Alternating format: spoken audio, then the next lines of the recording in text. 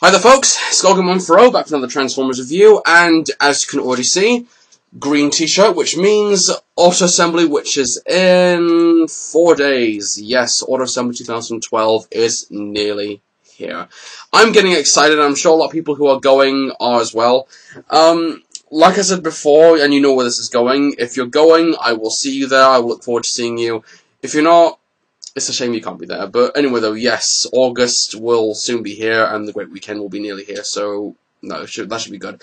But anyway, yeah, back to another Transformers review, and looking at a Cybertron character this time around. I haven't done one of these in a little while, but this is really one of those characters that has an importance in the series of Transformers, in the mythos of Transformers, in that not only is he the guardian of space and time, but he's also one of the original 13 Transformers, and I just kind of gave away the whole point of the review, but there you go.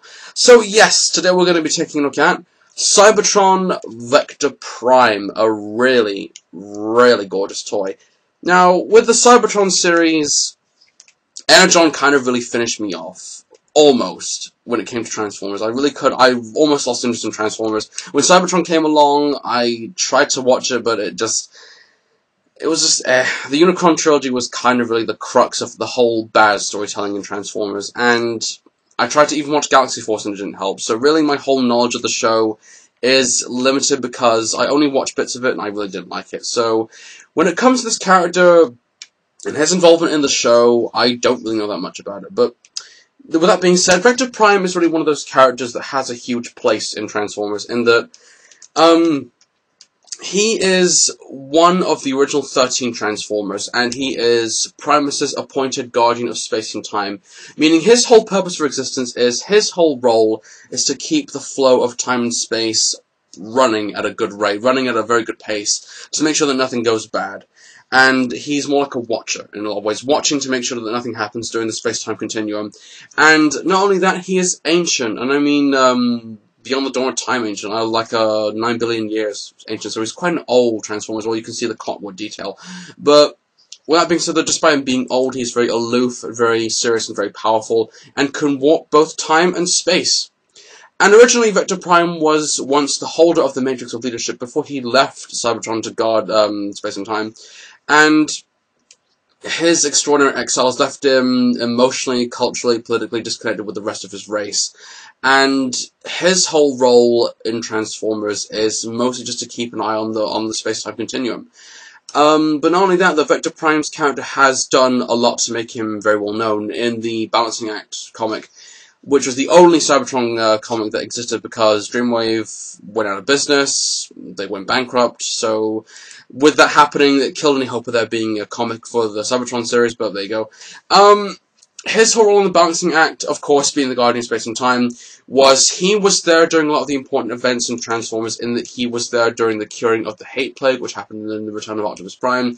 Vector Prime helped mend Optimus Prime and repair the time storm that was caused by Megatron in Beast Wars, and because of the awakening of Primus and Unicron in the original Marvel Comics, Vector Prime returned to active service following the wake of Unicron across the multiverse, to prevent or restore what damage the Dark God had inflicted during that whole time.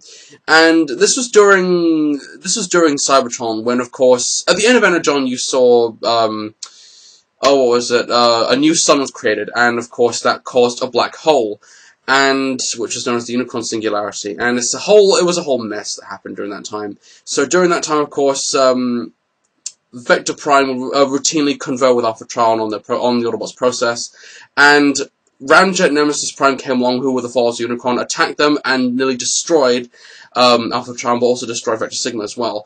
And of course, Vector Prime banished Ramjet to another dimension, and of course Vector Prime was too weak to maintain any more damage, so of course he managed to go to Earth and play out the events of the Cybertron cartoon, or Galaxy Force, whichever continuity you want to follow. And in the show, he was voiced, I know I didn't watch the show, but I'm aware of some of the voice actors he was played by.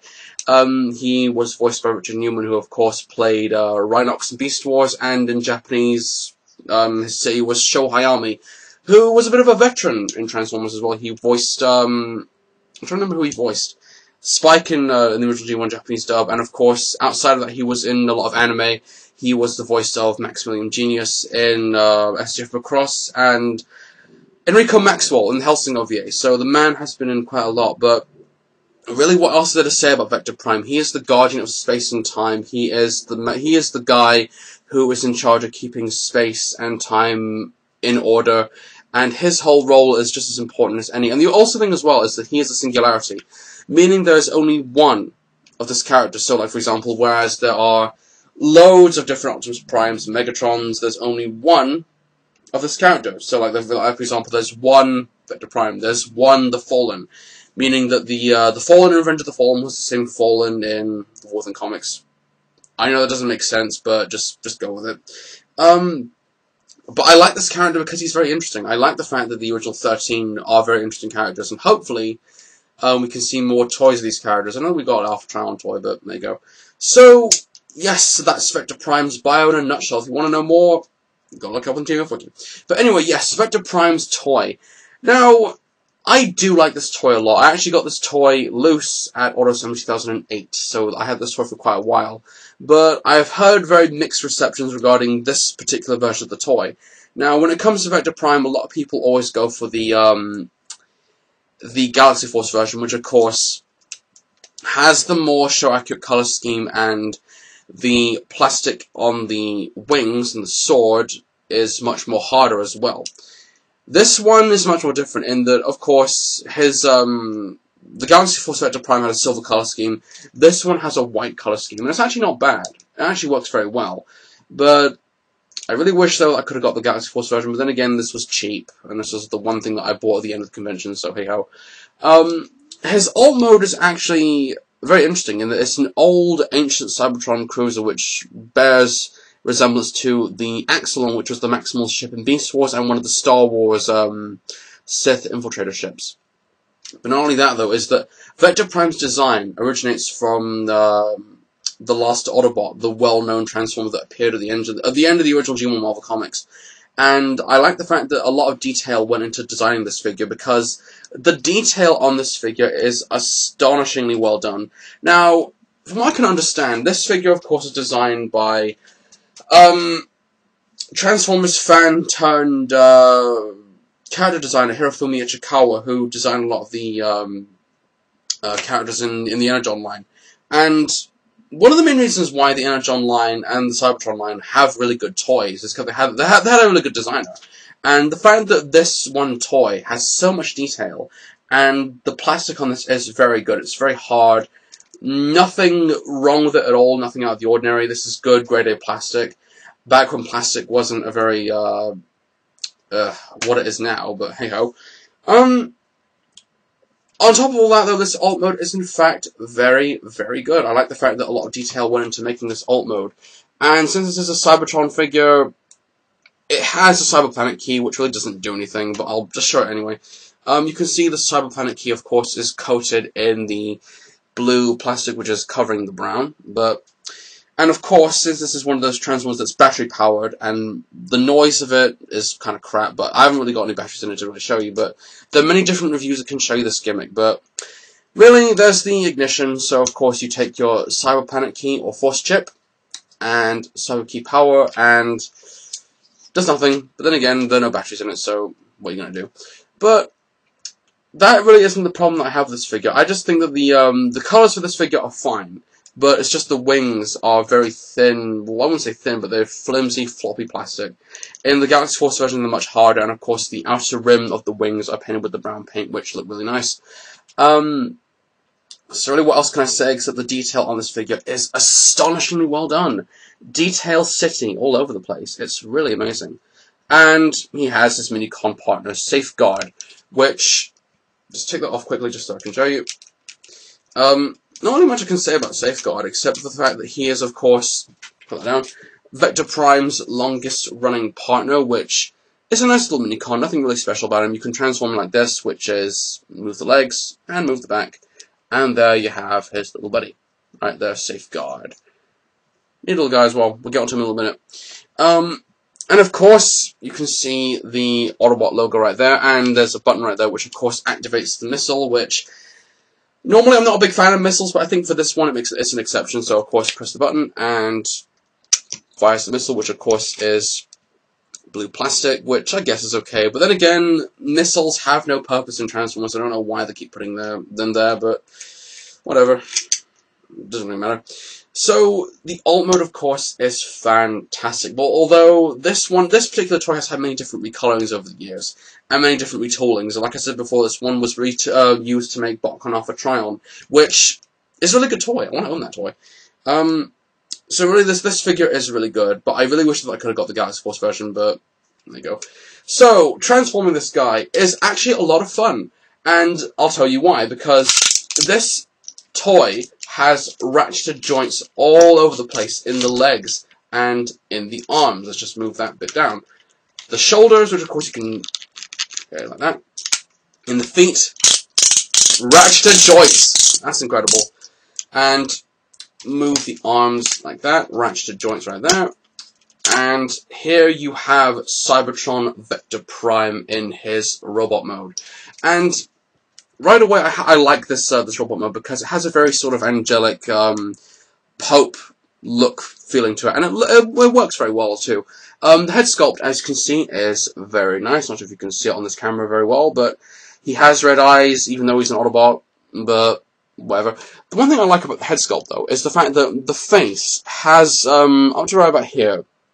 It has a very Megatronish face sculpt, and in fact, for future lines, I'd highly recommend Hasbro using this one face for Megatron. It actually looks pretty good. Very old, very ancient, very wise, but also very grimacing and very stoic. And of course, the head can rotate the full 360, which helps with the transformation as well. Articulation, you already know where this is going. Articulation, the arms can rotate the full 360 as well, with loud clicking ratchet joints. Elbows can bend like that. And the knees, and the feet. So this guy is quite poseable. You can actually have him doing a lot of different poses to make him really, really badass, really ancient, very stoic. In terms of weaponry, there's his sword which is hidden inside the jet piece. Take that out. And the one thing as well is, just put this guy down, the sword, of course, is blue plastic as well, but for some reason, on the hilt, doesn't it look like a heart to you? Just look at that for a straight second. That looks a lot like a heart. I don't know whether at the time the designers were thinking of making a crossover with this guy in Kingdom Hearts. Jesus. Now I'm suddenly scared of a Transformers Kingdom Hearts crossover. The ideas that could probably crop up are really weird. But yes, the sword is blue plastic, which is quite okay, I suppose. It's floppy, but different on the Galaxy Force version, I think. So, of course, you put the sword in one of the hands, and here you have him mounted with a sword looking very, very cool. And, of course, if you want, you can actually have Safeguard as a fusion cannon. So just transform back into jet mode, and you can actually have this guy on one of the mini pecan pegs. And there you go. Now, would I recommend this figure? Well, I would recommend this figure, but only the Galaxy Force version. I mean, this one is just, it's okay. It's an okay version of the toy, but the Galaxy Force version, from what I've heard, is so much better in terms of color scheme and plastic as well, in terms of the wings and the sword. But this figure is beautiful in terms of detail. It just looks really, really good. The colors work very well, very angelic, very mystical, and it's one of those figures that I think anyone who's a fan of the Cybertron line ought to have. And if you want good detail in figures, it's really good. But yes, Vector Prime, one of the original 13 Transformers, the Guardian of Space and Time, really cool character. I wouldn't recommend you watch Cybertron or Galaxy Force, but it's up to you though. But this toy is quite good. I would recommend it, but only the Galaxy Force version though. So there you go. But yes, this has been Cybertron Vector Prime, and I'm Skulking140. All assembly is drawing here, folks. Let the fun begin. See you all there.